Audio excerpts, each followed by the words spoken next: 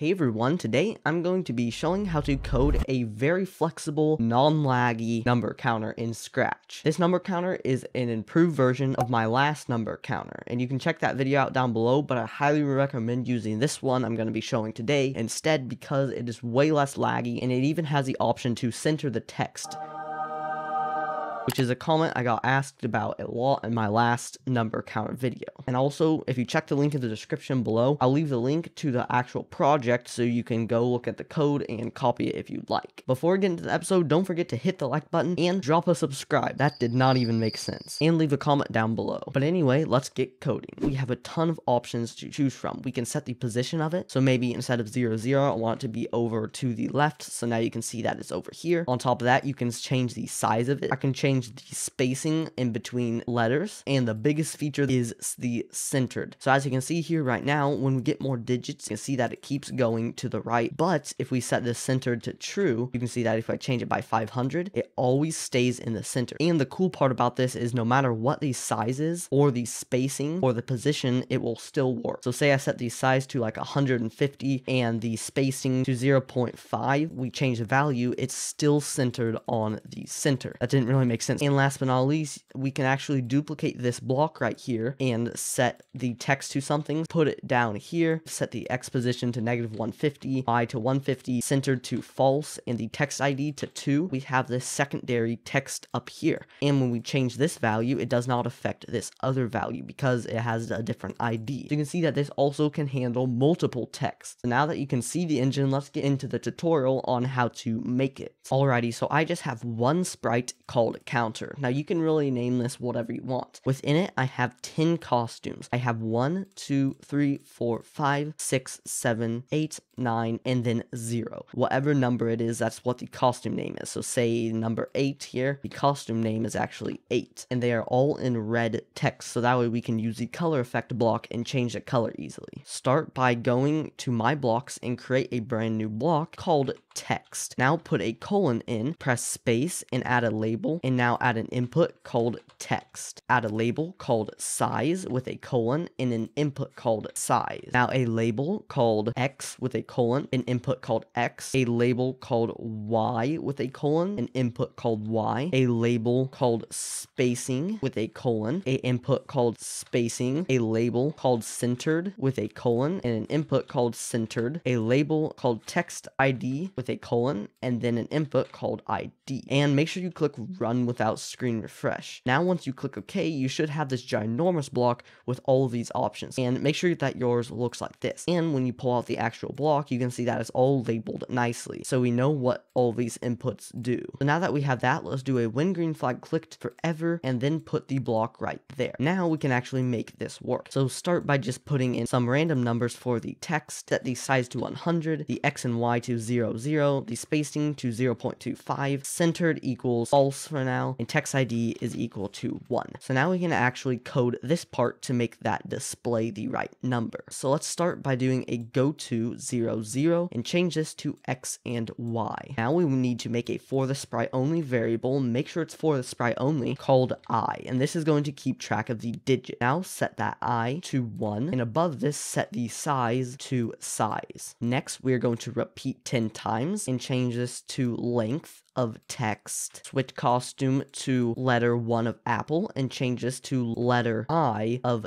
text. Now make a variable for the sprite only called clone ID and set the clone ID to ID and then create clone of myself. Next we are going to make it move 1 space to the right, change X by spacing times the size. And last but not least, change the I by 1. Go ahead and hide the initial sprite and add a when I start as a clone here, show, and clear graphic effects. So now you can see that, look at that, it's printing out our message. But there's one problem. You can see that it's creating the clones a lot. We need a way to make it to where it clears the clones out every time. To do this, add a broadcast message right here and do a new message. Name this one delete clones. Now, when I receive delete clones, we are just going to delete this clone. So now you can see that it will always print the right number, and if we change this number, it will automatically update. Now let's just make it actually be a variable instead of us inputting a number. So make a for all sprite variable called value, and you can change this variable name name to anything, so it could be score or points, whatever you want. I'm just going to do value and put this